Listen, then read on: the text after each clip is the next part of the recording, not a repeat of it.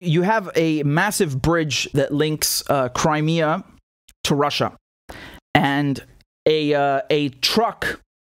There was a truck bomb which destroyed a part of the bridge, and I'm sure that just like the Nord Stream pipelines, the Russians did this to themselves as well, right? Brilliant strategy. Go blow up your own things. So here's the bridge, okay? And I'll just read to you from the New York Times, just some background information, okay? So, explosion on 12-mile Crimea bridge kills 3. And by the way, just in terms of geography, we're talking right here, okay? That's the bridge.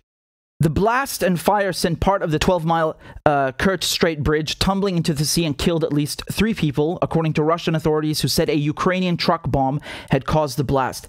I like how they present this because, you know, they're basically trying to tell you that it's the Russians saying that. The Russian authorities say that.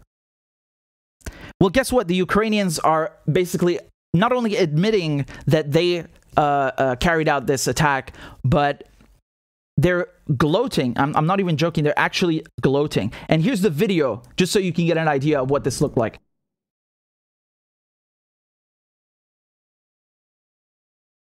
So there's essentially a truck driving over the bridge, and you have to keep in mind that there was a train carrying fuel.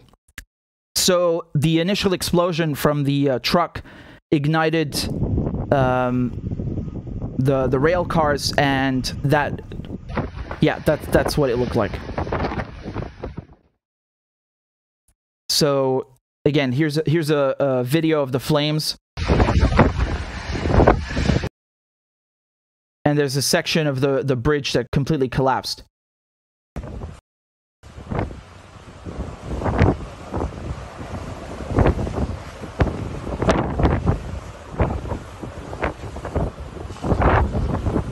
So, in other words, it's a terrorist attack. Again, you know, when you blow up a pipeline like Nord Stream 1, Nord Stream 2, you know, you purposely sabotage international infrastructure. You come and you blow up a civilian bridge with a truck bomb, and you kill 3 civilians. This is a terrorist attack. If someone else had done this, you would look at that and say, that's ISIS. You would look at that and say, that's ISIS. This is the stuff they do. They drive truck bombs and, you know, blow up hospitals, blow up roads, pipelines, whatever, and kill civilians. That's what they do. Here's a satellite photo of the bridge, so you can see the damage before and after from 7th to 8th of October. Now, this section has been repaired since then, actually. I'll get back to that in a second, but let's continue with the New York Times article. So, one senior Ukrainian official speaking on condition of anonymity because of a ban on officials discussing the matter said that Ukraine's intelligence services, so the SBU, had orchestrated the attack and that it involved a bomb loaded onto a truck that drove across the bridge. Well, hold on a second. You just wrote in the last sentence that Russian authorities are claiming a Ukrainian truck bomb blew up the bridge. And then in the next sentence, you say the Ukrainian authorities are also saying that. How can it be just the Russians then? Doesn't make any sense. So they say it was unclear if the driver of the truck, who appeared to have died in the blast, was aware there were explosives inside. Once again, this is ISIS stuff. So they basically blew some poor guy up in order to destroy this bridge.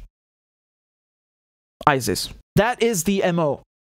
They you know, blow themselves up, or they blow other people up, unsuspecting drivers, unsuspecting civilians. They suicide them in order to, you know, achieve military objectives or political objectives. This is what ISIS have done time and time again. This is what Al-Qaeda have done.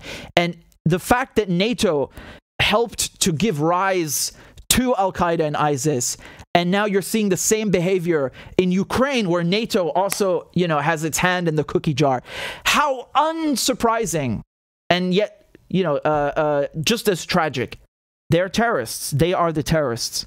They bring misery, they bring destruction, and they always justify, you know, their acts of terrorism as resistance. And anybody who actually defends themselves from NATO is a terrorist. You know, this is really, I'm stunned by the media and their complicity in whitewashing NATO's image from the last decades. You know, like it's a defensive alliance, apparently, you know, blowing up bridges, blowing up pipelines. This is defensive. Destroying Syria, that was defensive. You know, destroying Libya is defensive. Apparently, these were threats to NATO. They are such bullies. They're such aggressive assholes.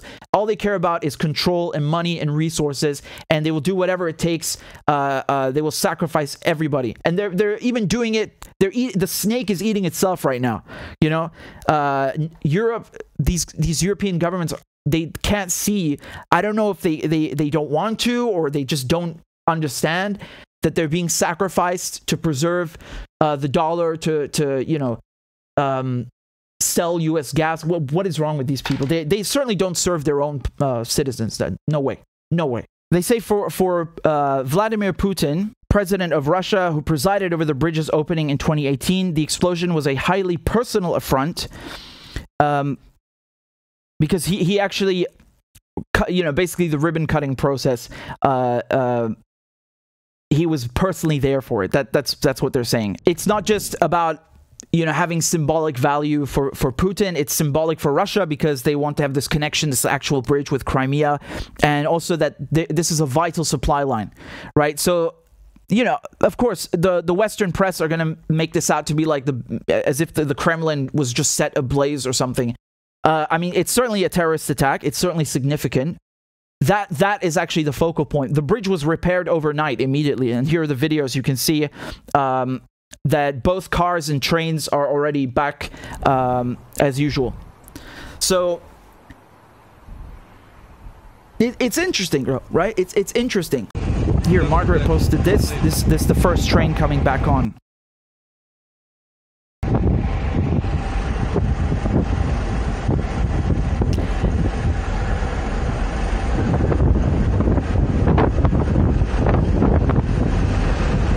Now let me show you the reaction from Ukraine, because you're not going to believe your eyes. You guys are not going to believe what I'm about to show you. Here's the reaction from the Ukrainians, okay?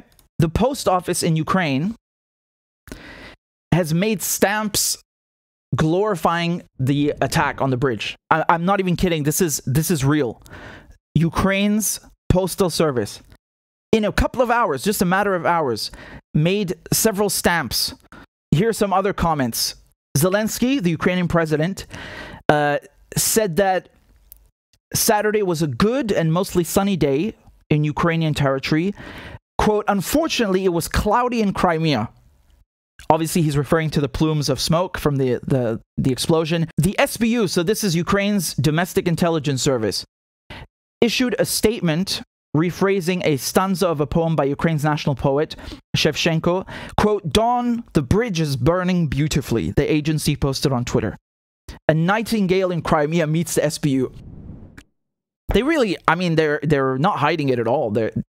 Imagine the CIA just posting on Twitter about their latest act of sabotage. I mean, they have the press do that for them usually, but, you know, it's quite shameless. An advisor to Zelensky, Podolyak, he said that Crimea, the bridge, the beginning, and everything illegal must be destroyed, everything stolen returned to Ukraine, all Russian occupiers expelled. So again, you have multiple senior officials in the government just like openly celebrating it, and the postal service making a stamp. I mean, are you going to come here and tell me this was Russia again? You know? Apparently, yes. Look at this headline from Bild. So that's Germany's equivalent of The Sun. They say, waren es die Russen selbst? Was it the Russians themselves who blew up the bridge? Apparently, this is the new Russian tactic, right? Blow up your own pipelines. Actually, both of them, not just one, both fucking pipelines. Go blow up your own bridge. You know, just sabotage your own war effort, right? This is like 15-dimensional space-time chess. Really smart. Yeah, I'm sure Ukraine has nothing to do with that. The Americans have nothing to do with that, right? Why would they do that? They've only come out and celebrated it. Can I interest you in some stamps? Here's the Twitter post that I was telling you about. So, again, many people like that posting memes and so on, and you know, I find it interesting. I find it really interesting because, you know, the next time they call Palestinians terrorists because they threw a rock or fired a rocket at Israeli occupiers, I will remember this. Okay? So, apparently, in 2022, truck bombs are in. Nuclear war is in. And as long as you do that against NATO's enemies, it's not terrorism. It's legitimate resistance, right? But Iraqis doing that is terrorism.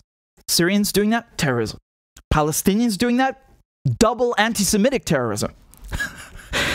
I'm loving these double standards, man. I'm really enjoying the expose of the festering, disgusting, corrupted Western press and governments. They are the worst hypocrites on this planet in history. There is no comparison. There is no comparison. You know, if someone did that in Europe, they would be whining about it for decades, right? If someone did that in their own country to fight Europeans or American soldiers, they would whine about that for decades. But it's okay to do that to the Russians, and actually blame the Russians for it too. Here, I'll show you. This is from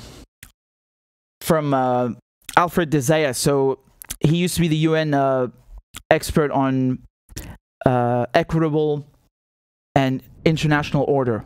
So he said that the terrorist attack on a civilian infrastructure necessary for the population living in Crimea constitutes a war crime, and the ICC should start an investigation with the view to indict the culprits under Articles 7 and 8 of the Statute of Rome. So, you know, you have people saying that it's not only a terrorist attack, it's also a war crime because, of course, you know, if anything that is used by the public, by civilians, whether it's waterworks, power station, you know, a hospital, a road, and, of course, a bridge, that constitutes a war crime. So even if you want to say that, okay, well, this is a legitimate military target because the Russians are using the bridge not only for civilians, but they're using it for, you know, the transfer of armaments. They're using it for the war effort, and therefore it's a legitimate target. Okay, fine.